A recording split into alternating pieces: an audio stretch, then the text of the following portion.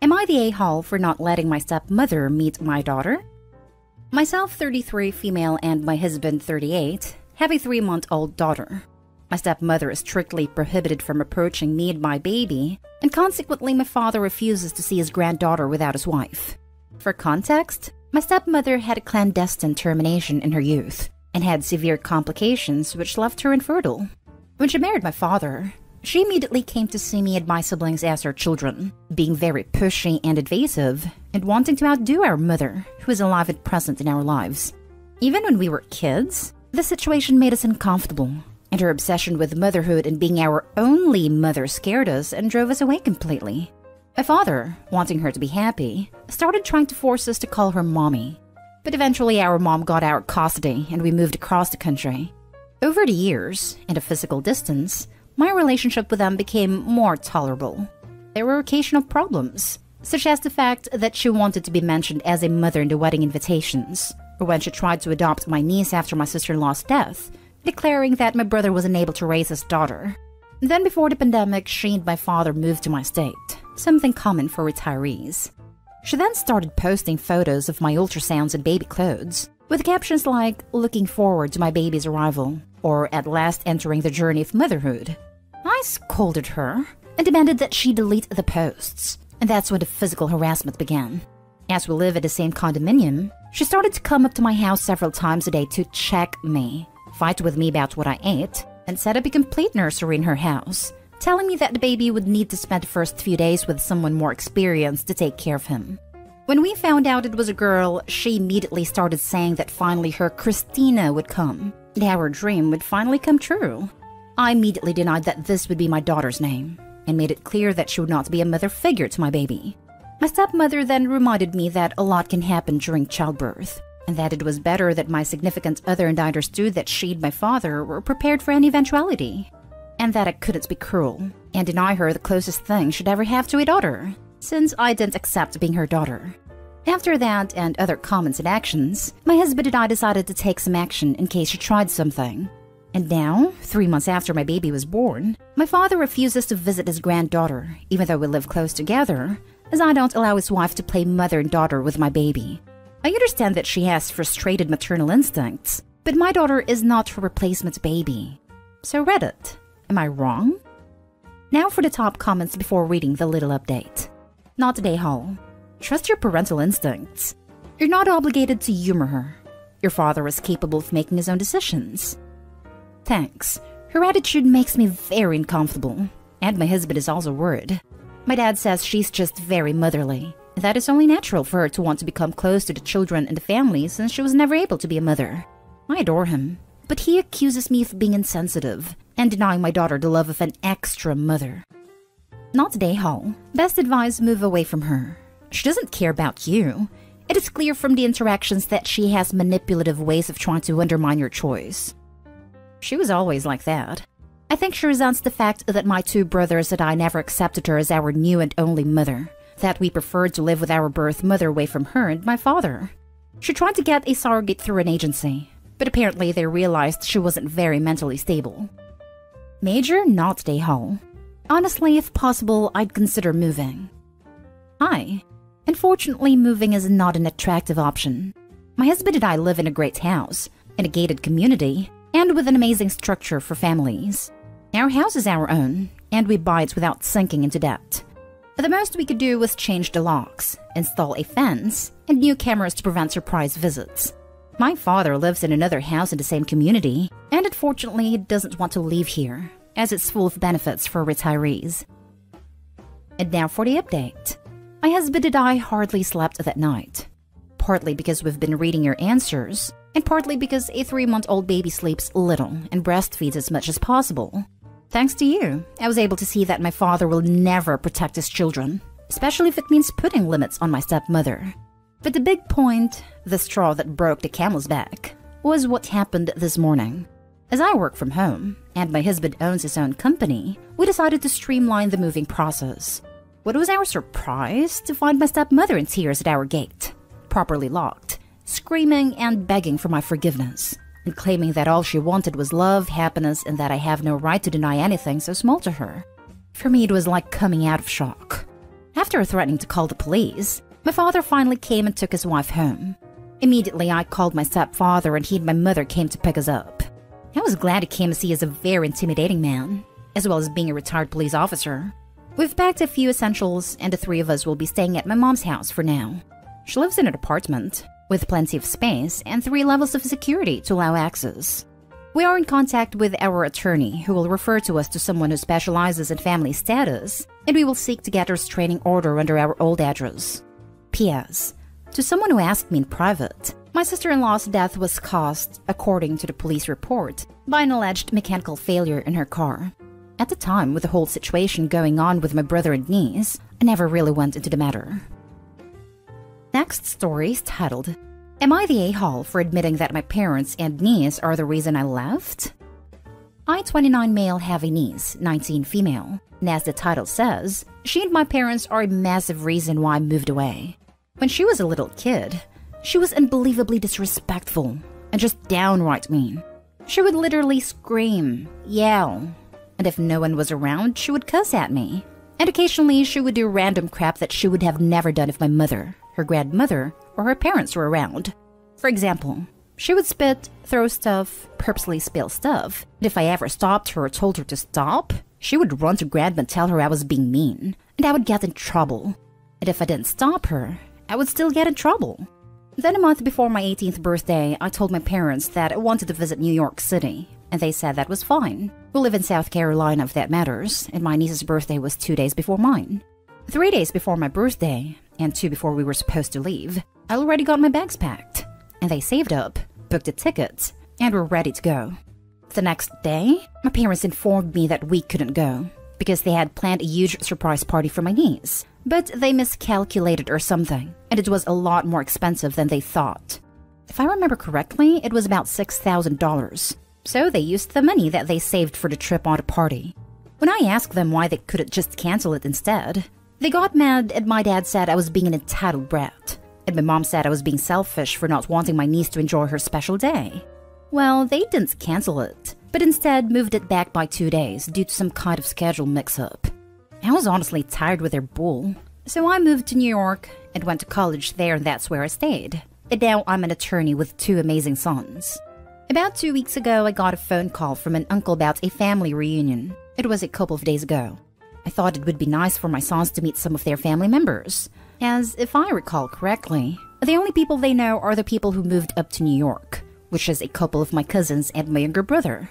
So we went, and when I saw my niece, she acted the same as she did before. Later in the evening, my aunt asked why I moved to New York.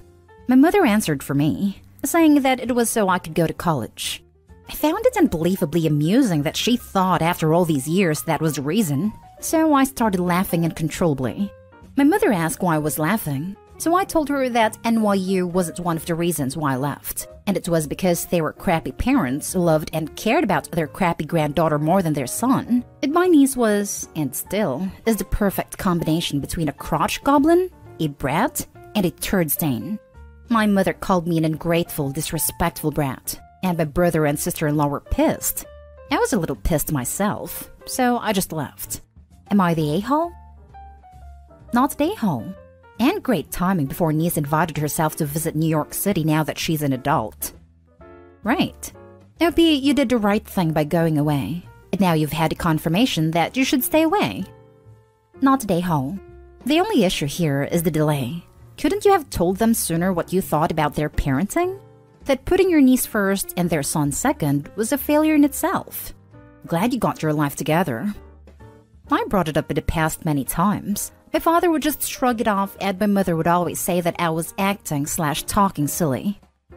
When I confront my mom about horrible toxic stuff, not labeling it like that but clearly spelling it out what she did to her, she also likes to say I'm not making any sense or being ridiculous. It means you're freaking right. But they don't understand why you won't just roll over and take it like you're supposed to. Everyone sucks here, but only because of the way you phrased it. If you'd have said something like, I actually left because I couldn't put up with my niece's behavior, and everyone else happily enabling that behavior at the expense of my happiness and well-being, then it would have been a clear-cut not a-hole. But the phrasing you used there wasn't necessary in my humble opinion. Next story. Am I the a-hole for telling my sister the truth? I, 25 female, took my sister, 16, to coffee on Friday to catch up and spend time together. All was well until she began telling me how much she hated spending time with me as a kid. She exclaimed how all that I cooked for her was Kraft dinner, boxed mac and cheese, every day, and that she hates it now.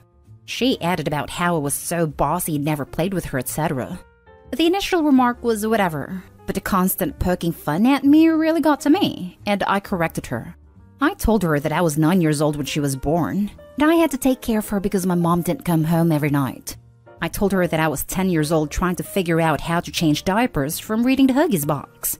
How I was cooking her Kraft dinner every day because I was 11 and she was hungry.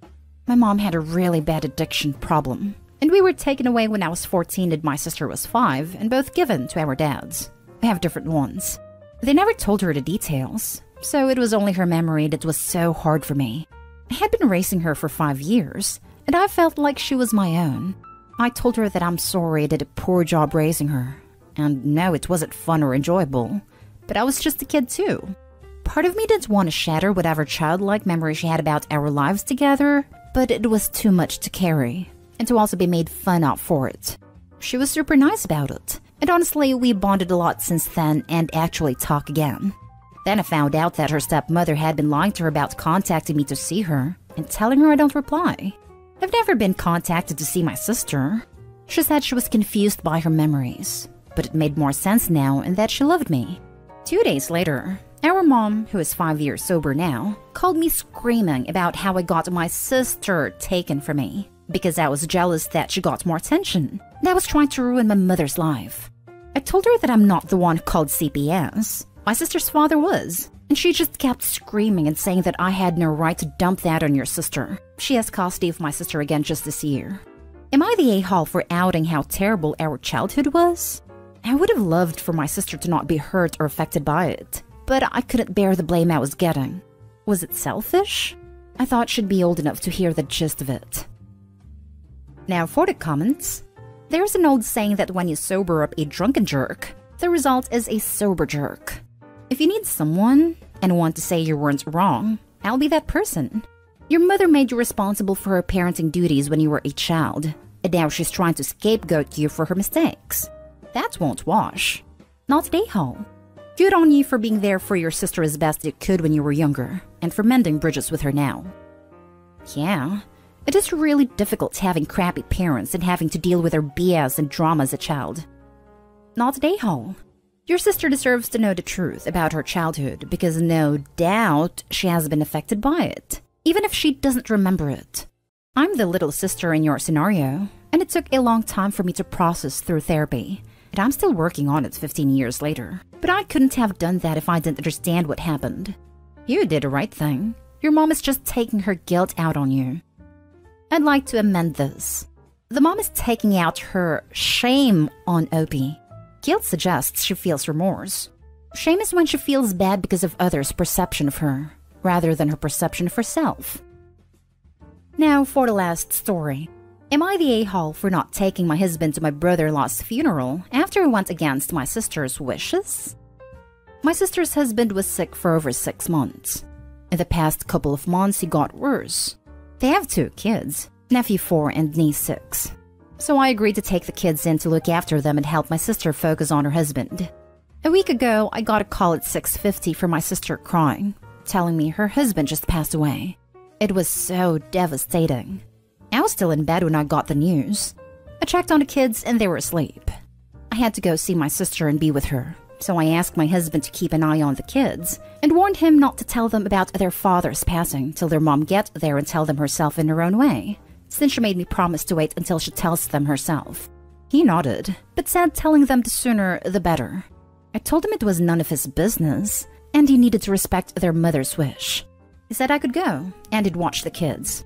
An hour later, my phone rang while I was with my sister, and it was my husband telling me to get home ASAP because the kids had a breakdown after he told them their father passed. I was dumbfounded and so mad and helpless. I asked why he told them, but I couldn't hear his reply because the kids were crying loudly in the background. Their mother heard and figured they found out, and she told me to drive her to see them. I apologized for what my husband did, but she didn't respond. We got home and it was a mess. My heart sank seeing the kids crying for their dad like that. Their mom took them inside a room and shut the door. I lost it on my husband. And he said he didn't want to say anything, even made them breakfast. But when he heard kids talk about what they were going to do when they see their dad soon, he felt the urge to tell them. I yelled at him for going against my sister's wishes. He apologized to my sister, but she said she doesn't want to see him because the kids stopped talking from their trauma. He wanted to go to the funeral, but I told him my sister doesn't want to see him and I'm respecting her wish. He got upset, saying I excluded him from family event, which was unfair and flat-out petty.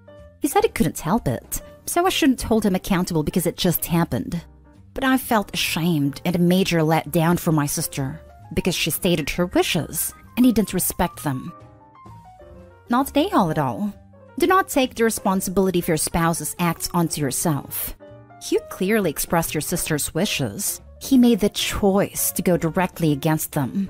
Your sister had every right to not want contact at all with him after that. Who knows how the kids would have responded or been more traumatized seeing him again. You're not petty. You are trying to love and respect and support your sister in her time of grief. Yes, I agree, but he's been giving me grief about how harsh I was towards him. That I should have let him attend a funeral with me, completely ignoring the fact he went against my sister's wishes, and she rightfully wants some space from him. It's not about you. None of this is about you. On repeat until he gets it. What kind of narcissistic prick thinks he should be the one to break this kind of news to children, when their mother is effectively on her way over to do that very thing? Not day-haul. Now your husband wants to show up and cause drama with a widow at a funeral? Is he crazy? You need to take a very hard line with this guy. And it's not a family event. It's a funeral and he's an A.